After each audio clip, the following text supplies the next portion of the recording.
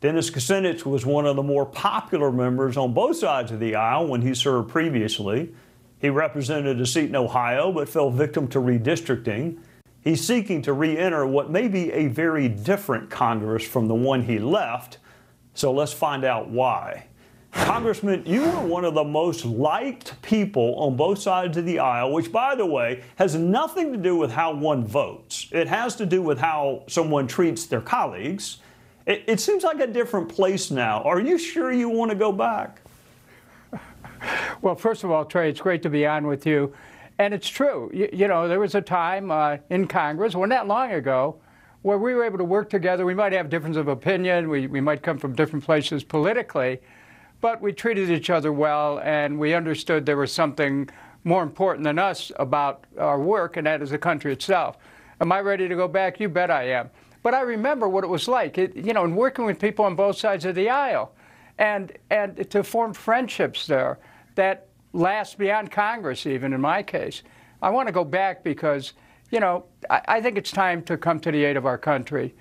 And we need to remember, people in Congress need to be reminded that we have to put the country first. You know, Congress, as you know, much to, I'm sure, both of our concern, it's closely divided. If you remember the Bible, you know, Mark 3:25, a house divided against itself will not stand. So we have to shore up the house. We have to put the concerns of Americans and the American people first, work with both sides, and I'm ready to do that.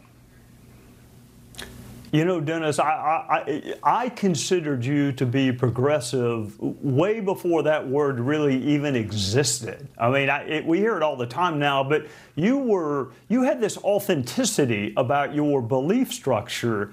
Do you currently have a political home in terms of your ideology and beliefs?